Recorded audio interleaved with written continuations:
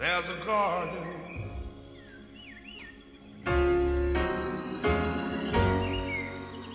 where Jesus is waiting.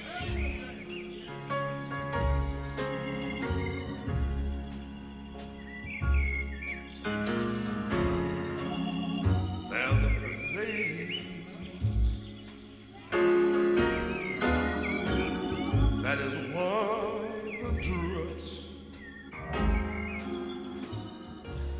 We are 1 week removed from the singular most important event in the history of humankind. An earth-shifting, grave-shattering, supernatural, demonstrative victory from heaven that sealed the fate of Satan and his demons, while simultaneously saving you from your sins before you had ever committed one. This is a prepaid visa.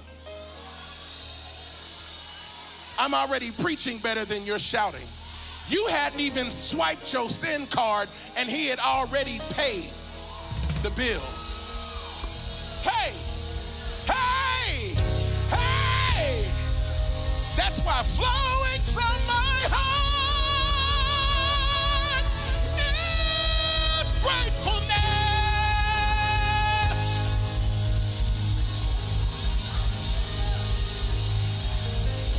How could I not be grateful? I'm standing in a life I don't deserve. How could I not be grateful? The blood has covered me from head to toe. How could I not be grateful? Before I ever knew who he was looking for me. How could I not be grateful? When he put my name in the Lamb's Book of Life, how could I not be grateful? Is there anybody grateful today? Is there anybody grateful today? Is there anybody online grateful today? Hey, hey, hey, hey, hey. There's the first runner of the day, but she's not the last one.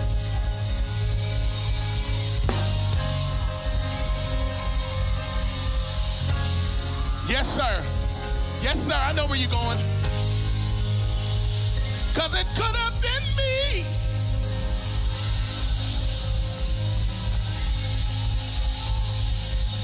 Thank you, Lord, for all you've done for me.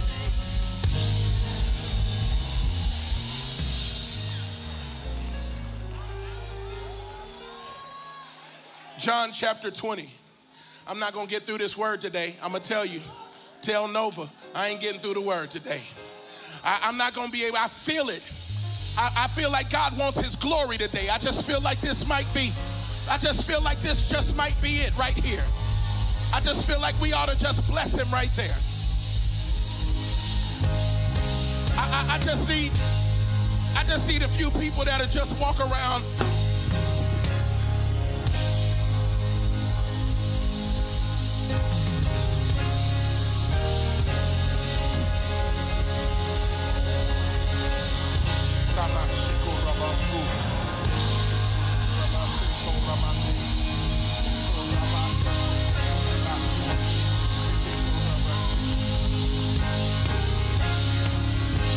Let your power fall when your name is called. Prove the doubters wrong, for you are mighty and strong.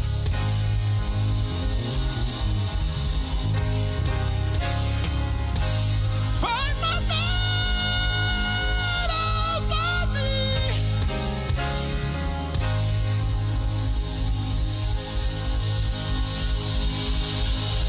We better get out of there. John chapter 20. Hey! John chapter 20. John chapter 20. John chapter 20. Go on now, Tim, I ask. You have won again. You have won. You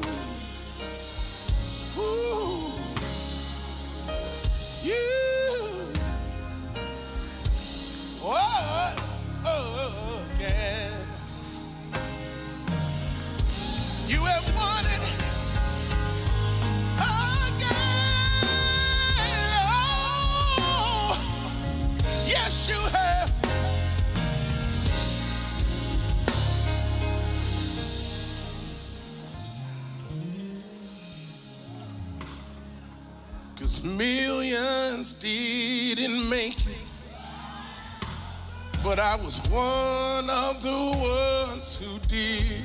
I look at God and say, millions didn't make it, but I was one of the ones. I'ma look at God and say that millions didn't make it, but I was one of the ones who did.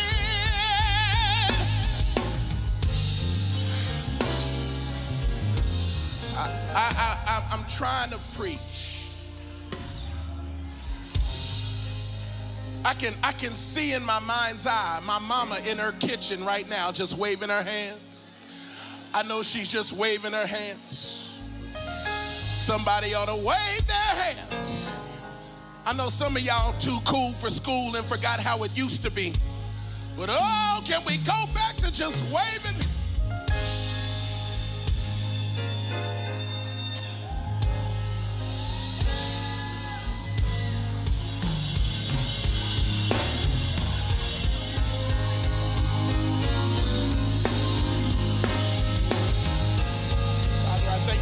Man of God.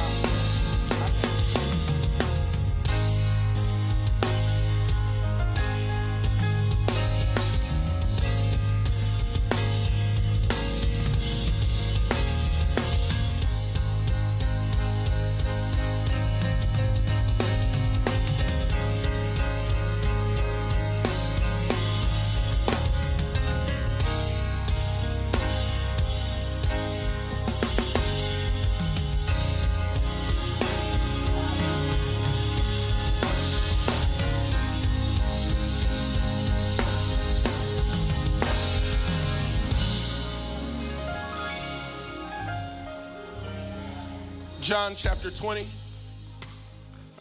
I'm starting at the 11th verse. Everyone is standing for the reading of the word. Everyone except Mama Sarah. If she don't want to stand, she don't have to. When you're 91, you can do what you want. Everyone else, out of respect for the word, as is the custom in our church, if you would be kind enough to stand.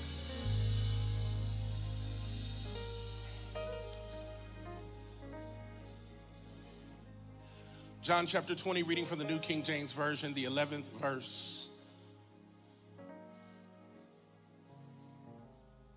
But Mary stood outside by the tomb weeping, and as she wept, she stooped down and looked into the tomb.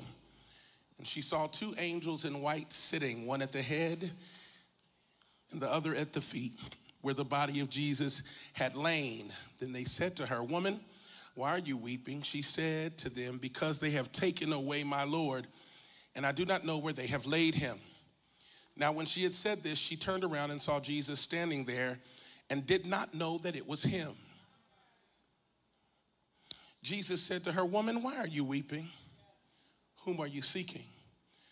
Watch this. She, supposing him to be the gardener, said to him, "Sir, if you have carried him away, tell me where you have laid him, and I will take him away." Jesus said to her, "Mary." She turned and said to him, "Rabboni," which is to say, teacher. Yeshua said to her, "Do not cling to me, for I have not yet ascended to my Father. But go to my brethren and say to them, I am ascending to my Father and your Father, and to my God and your God." Mary Magdalene came and told the disciples that she had seen the Lord and that he had spoken these things to her. I want to preach or teach, share from the subject title, The Gardener. The Gardener. Pray with me. Lord Jesus, speak through your word. Get maximum glory and save souls and heal bodies while you're at it. Also cancel debt. In Jesus' name, amen. You may be seated. What do you do after resurrection? So much momentum goes towards Easter. I don't never hear anybody saying they're going to get a week after Easter suit. Week after Easter hair. Easter is a big deal. People who don't come to church show up on Easter. The crowds will show that. And I'm not judgmental. People do what they want. But I'm fascinated by the mindset that assumes that God doesn't want to see you any other time of the year. The resurrection is not an event. The resurrection is not a commercial holiday for Easter baskets and eggs and rabbits and candy. The resurrection is the singular event in all of human history that reconnected the eternal state of the soul and put us in right relationship with a God who has been wanting us to walk in intimate fellowship with him and dominion in the earth since the days of the Garden of Eden. And it is this God who still today longs to have deep, abiding relationship with you right there where you are. I am in a place in my life where I am all in on this Jesus thing. I'm gonna say that again. I'm all in. Is anybody else all in? I need you to type it in the chat feed. I need us to give him an all-in praise. Just if you're all the way in. Not hot, not lukewarm. You on fire for this thing.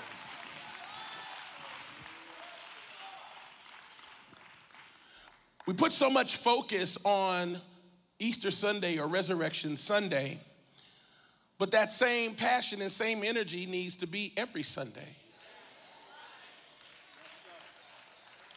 And not just every Sunday, every day. Because people assume that resurrection is the culminating point, when in fact it is the starting point. See, normally people gear up towards Easter, but Easter needs to be the starting line. Now let us begin. What do you do now that salvation has been secured for you through the blood of Jesus? How should you govern your life now that the grave is empty? How should you praise while two angels sit at the head and the feet of where he laid and said, he's not here. What you crying for? I like him. Mary, there are a couple theologians in the room. Mary had 7 demons cast out of her. Is that right? 7 of them. 7.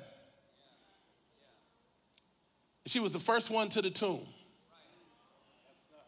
This is really important because there are certain people who say women can't preach. Women shouldn't preach, but she was the first one at the tomb because all the men were scared. And isn't it always women that'll go into dead places and try to revive? From your sons to your men. Ooh, nobody want to talk about it. Women have a prophetic ability to spot dead things and speak life to them until they get up again. I wish I had some help in here. Some of us had a grandmother that didn't have health insurance, but she had prayer insurance, and she knew how to pray you out of sickness, pray you out of a bad relationship, pray you out of a stupid decision. I wish I had some help in here. Somebody knows there's a woman, somebody somewhere that prayed for you, a grandmother, a mother, an auntie. Does anybody know what I'm talking about? I'm fascinated by the misogyny of Christian thought that says a woman can't preach, but she could be the first one at the tomb. A woman can't preach, but it was 5 wealthy women that financed Jesus' ministry. I need some help in here, or I'm gonna go in another direction. Actually, I'm not. Ain't nothing gonna stop me. I'm in the Holy Ghost. In the last days, I'm pouring my spirit.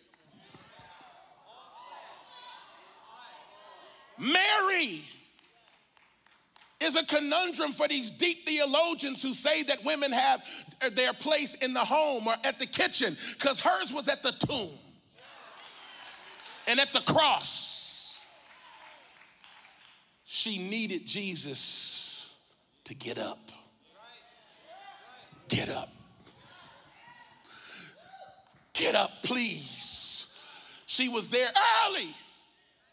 The angels were still there, which means Jesus had just gotten up. She was there. He said he was going to get up in 3 days. I need this tomb to be empty. I'm going. And if the tomb isn't empty, just give me the body. Just don't take him away, because he took 7 demons out of me. And see, when he really delivers you, you'll go to wherever he is.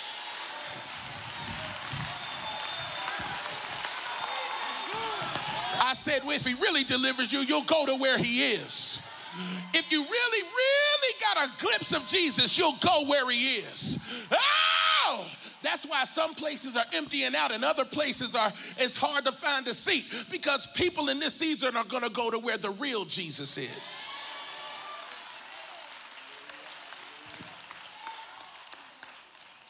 The Bible says that she stood outside the tomb weeping. She thought he was dead. And he meant so much to her because she had no hope.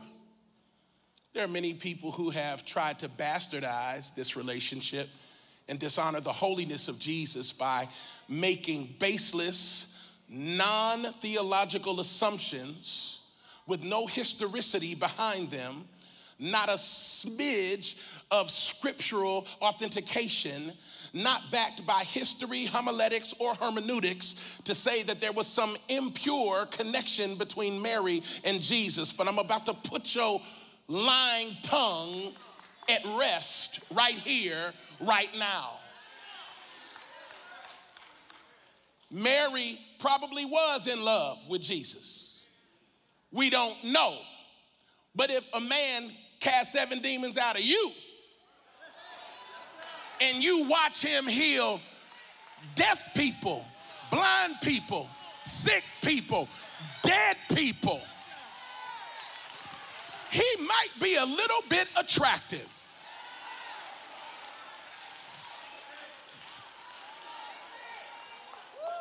There are people who think I'm cute because I'm anointed. The anointing is attractive. When you are the anointing, I'm sure she was attracted to him, but this is the power of his integrity. He did not take her weakness for him to provide comfort for himself.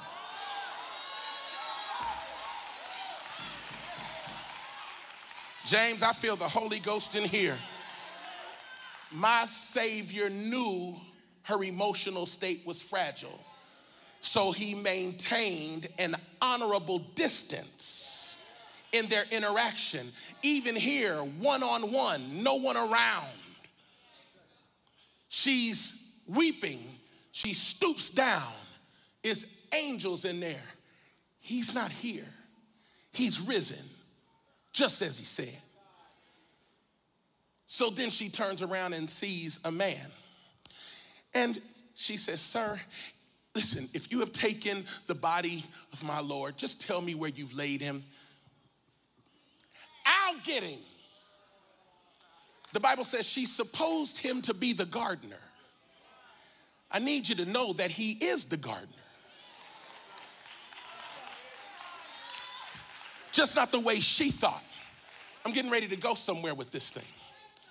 See, because Jesus was buried in a garden tomb. You rewind to Matthew 26, he agonized over his destiny in the Garden of Gethsemane. But we also find him in Genesis at the Garden of Eden, because all things were made through him, and not one thing that was made without him, including all tangible things, visible or invisible, which means Yeshua was in the garden. He is a gardener. And if you really want to know how he deals with gardening, you might want to read John 15. He says, I'm the vine. My Father is the vine dresser.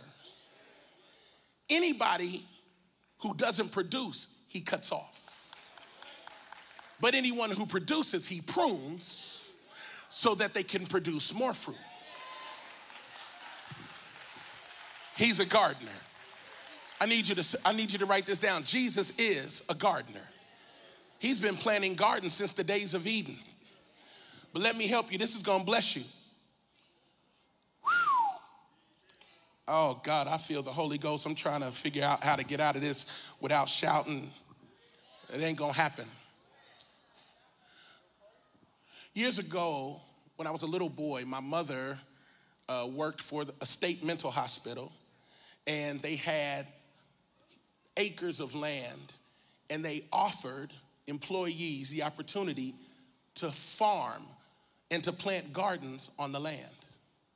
So my mama decided she wanted to plant some tomatoes, and I don't know if we planted corn, tomatoes, probably greens, maybe cabbage, squash, things like that.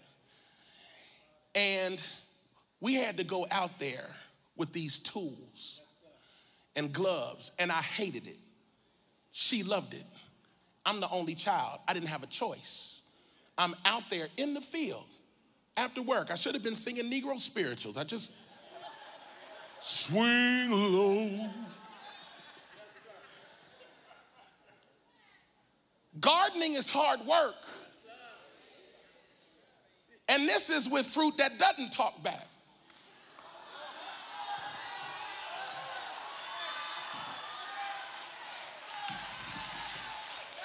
We are the only fruit that have the nerve to talk back to the gardener like he doesn't know what he's doing.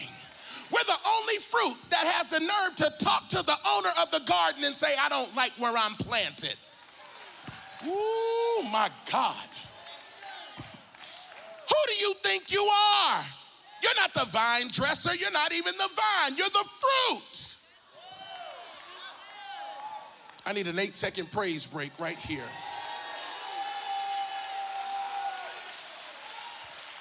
The gardener. From the days of Eden, even where God planted was strategic. The Lord God didn't just plant a garden, Chris. The Bible says the Lord God planted a garden eastward in Eden. I asked the Holy Spirit, why? Why did you plant a garden eastward? He said, because the sun rises in the east. It provides the greatest amount of sunlight to nourish the seed. So maximum sunlight means maximum ability to grow and develop and to produce. So it's not just that he planted or what he planted, it's where he planted. The problem with the body of Christ is we want to plant where we want. That's why we don't see miracle signs and wonders, because some of us get offended and we don't want to stay planted. Do you understand there are people who are out of place because of offense? And sometimes the offense is designed to show you something about you that you didn't know. If you can stay through offense, you can grow.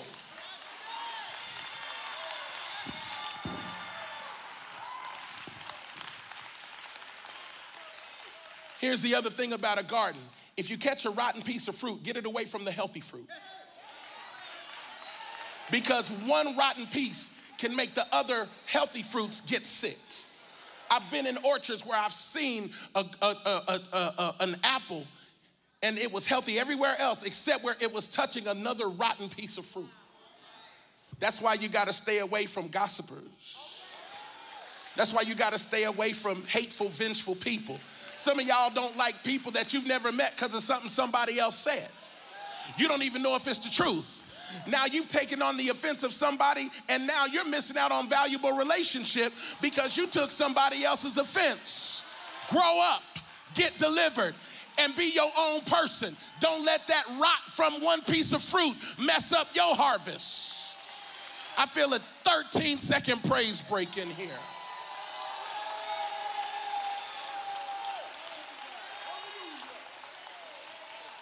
Somebody shout the gardener. God's been pruning, cutting, developing, processing all of us in multiple ways. We find Mary here post-resurrection, and she's saying, just tell me where you've laid him. She thought he was the gardener, Evan. How do you see Jesus face to face every day? You just saw him die on Friday, and by Sunday, he's unrecognizable. Get this in your notes, put it in your premium tablet device. Here's how. Because resurrection makes you unrecognizable. That's why there are people who still don't understand how you are this when they knew you as that. They don't even want to receive you. They can't receive you. Even the camera people are waving their hands. There are people who only want to know you before the cross. But something about dying and getting up changes you. And if you don't have spiritual discernment, you won't be able to see me. Some of y'all right in front of people and you're still invisible. You're in relationships with people that are looking at you but can't see you. How many times have you had a conversation and in your mind, you're like, why am I talking to them? You sitting there laughing, eating cheddar biscuits at Red Lobster like, this is so far beneath me, but I'm gonna get this free meal and go home, and God, if you save me, I'll never, ever be at this table again with this human being in my life. Give me another sweet tea, put a no lemon. Take a couple cheddar biscuits home because this is crazy. Why are you wasting time with the people who are looking at you but can't see you? I refuse to live my life spending time with a bunch of people who act like they know my calling, my purpose, my destiny, my pain, and my future and can't see me. They're just there to siphon off my anointing because they can't get their own.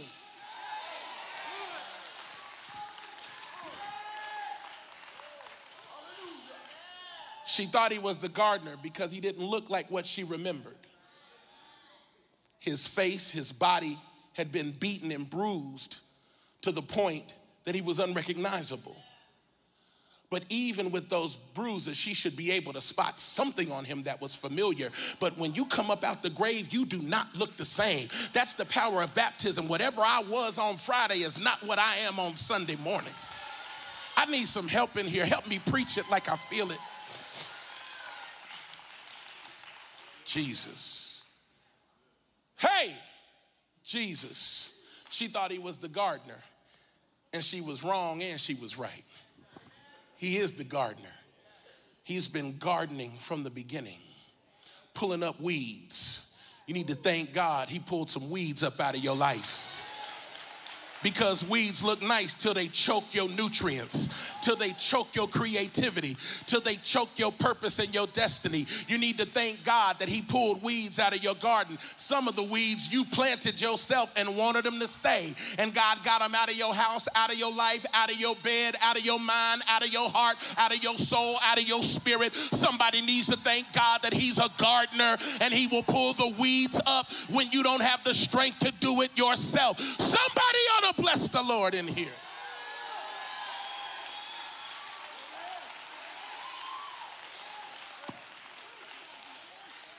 He is the gardener. Then Jesus says, Mary.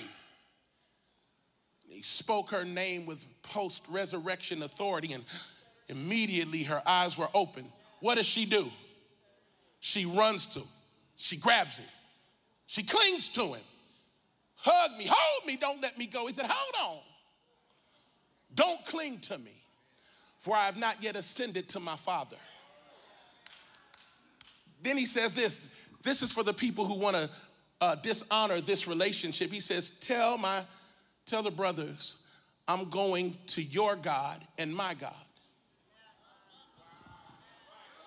Your Father and my Father. He put her in the sister zone to redirect her affection and her attention.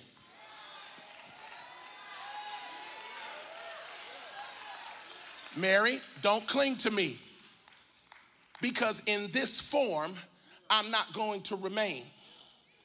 And if you know and study the Old Testament, you have to inspect the sacrifice before it is accepted.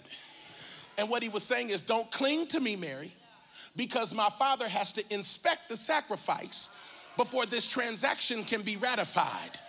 So I am not yet in a place where you can hold on to me and cling to me, because my Father needs to examine that I have fulfilled the righteous requirement of the law.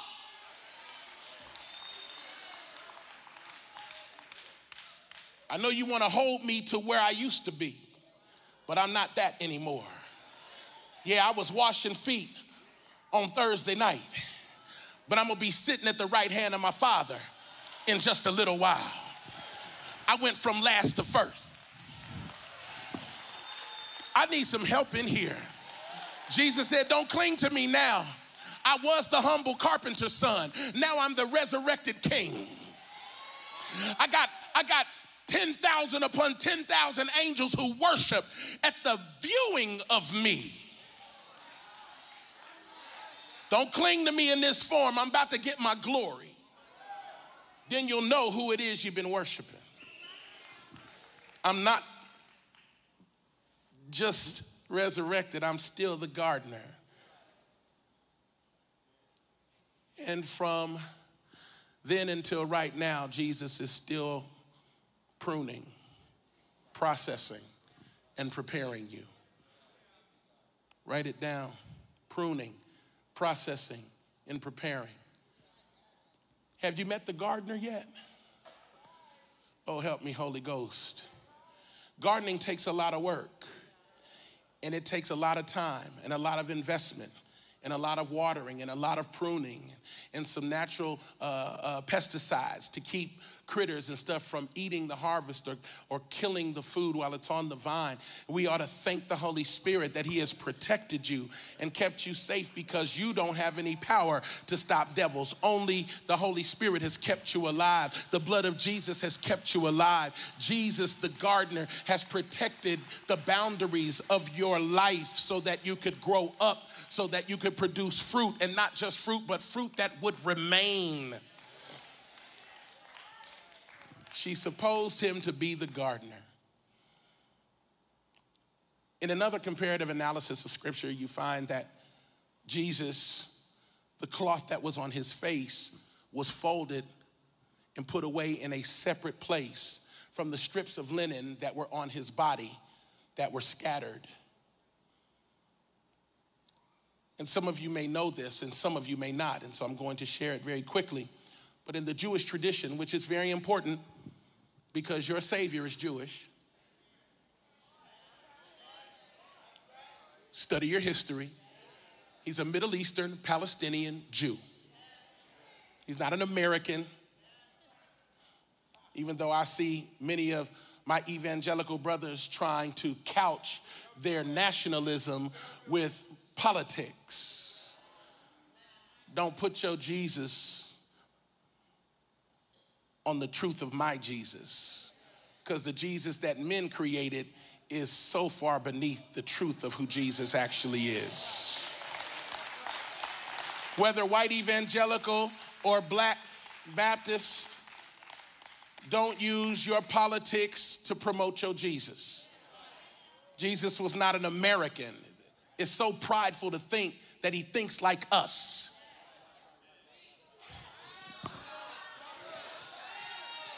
And I have a problem with people who say, well, you know, don't talk about his color, it doesn't matter. Well, if that's the case, how come all these funeral fans have a picture of a white man with brown hair? And how come all these pictures look like a certain particular group when in fact the Bible says his skin was like bronze, his hair was like wool? And nobody wants to talk about that. And it's not about race, it's about truth.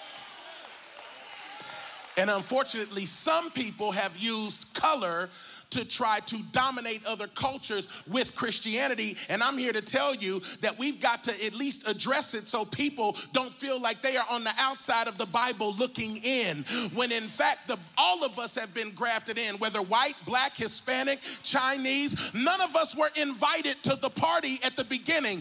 This was for the lost sheep of the house of Israel, but we have been grafted in through faith.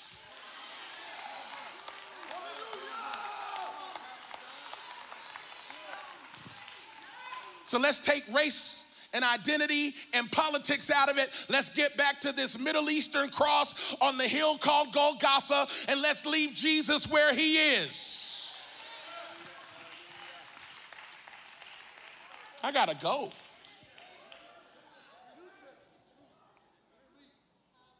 We have put parameters around who Jesus loves, who he doesn't love, what he believes, what he doesn't believe. That's why we gotta preach the word. Listen, the Bible doesn't say what it says what it means. Because if the Bible says what it says, then Satan would have had an ability to have an argument against Jesus because he was quoting scripture. You can quote it and not know it. Because scripture is not words, it's the living word. Capital L, capital W, his name is Jesus. In the beginning was the Word, and the Word was with God, and the Word was God. He was in the beginning with God. Through him all things were made.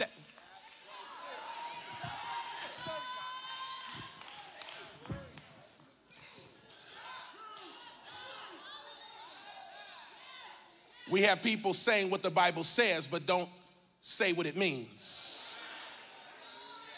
That's why you need people who will rightly divide the word. She thought he was the gardener. The tomb is empty. Peter stoops down. He sees the strips of linen that were on his face folded. The napkin was folded, but the linen was chaotic. A folded napkin in Jewish tradition is a symbol. This meal was great. I will return. He folded the napkin to let you know, I'm coming back. I need 17 people to act a fool in here. Get ready, Pastor Lamorris. But I need you to give God a praise.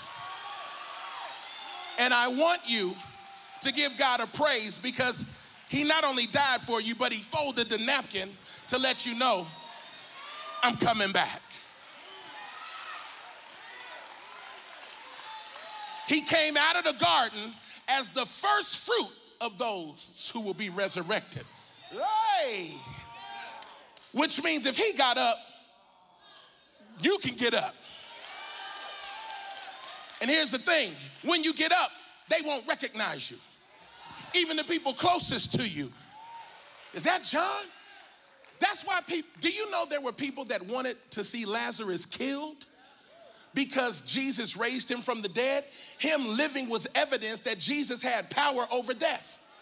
There are people who hate that I'm still alive. They thought I was dead a couple years ago, but then God got me out of the grave. Has anybody else ever had resurrection power? You were dead in your sin, dead in your trespass, but he raised you to life. The reason why people hate that you're alive is because they had nothing to do with it. They would celebrate it if they could get the credit for it. But only the gardener can get credit for you. Look at how you have grown. Look at what God has produced. Look at how God has pruned you, prepared you. Look at what God has done in your life. Somebody other than me ought to be great. Look at where you came from. Look at the rest of your family and look at you. Look at what God did. Why are you alive but the other ones lost their life? Why are you still here but somebody else went home early because of cancer? Why are you still here? God is not finished with you.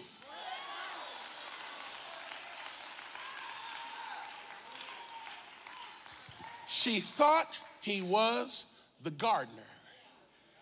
And she was right, because he's still producing harvest after harvest. Every Sunday, every single day, somebody's getting saved somewhere. That's the power of the blood. Would you be free from the power of sin? There's power in the blood. There's wonder-working power in the blood. The writer said there is power, wonder-working in the blood. I wish I had some help in here.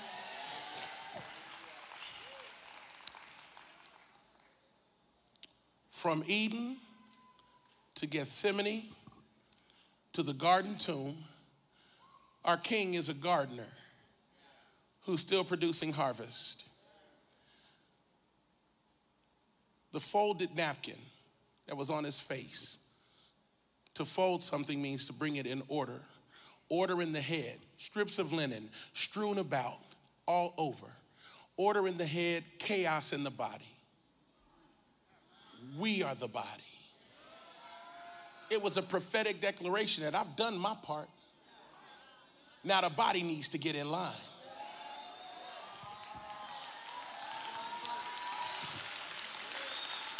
What body part connects the head to the body?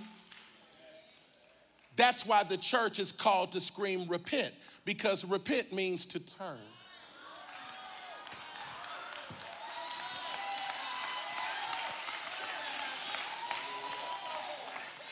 We are here to be the neck that turns the body back to the head.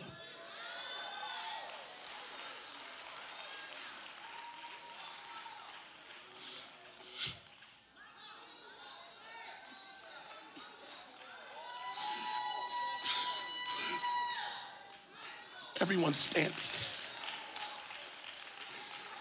Turn. Stop sinning. God's been too good. Live holy.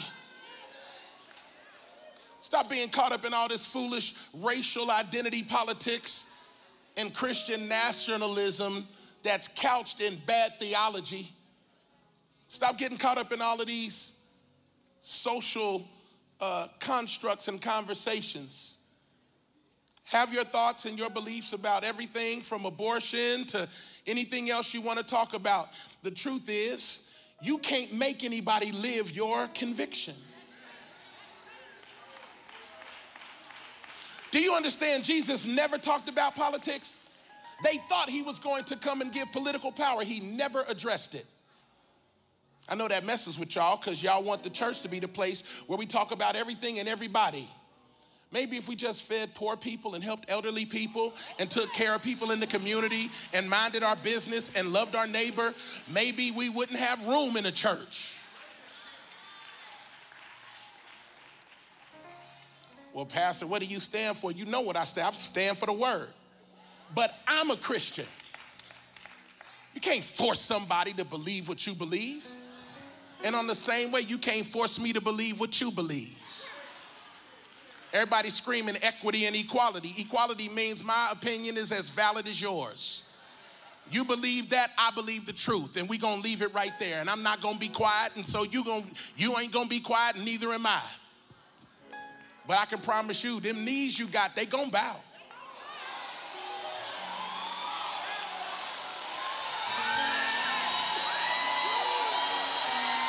Oh, you will bow. Every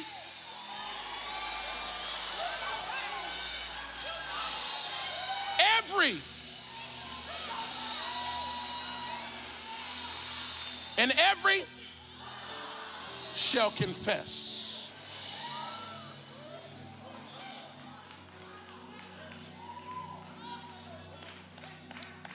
Planted in the house of the Lord, they shall flourish in the courts of our God. The gardener wants you to participate by staying obedient, malleable.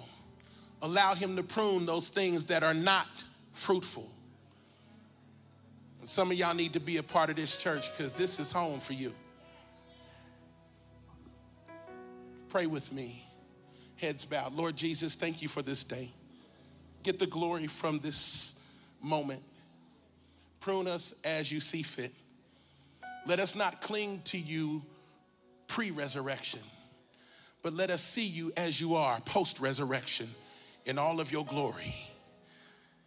We are just the the seed. You are the gardener. Water us, prune us, and produce out of us what you will for your glory. It's your soil, it's your son, and we are your servants. In Jesus' name, amen, amen, and amen. Everybody, give the Lord the greatest praise that you can.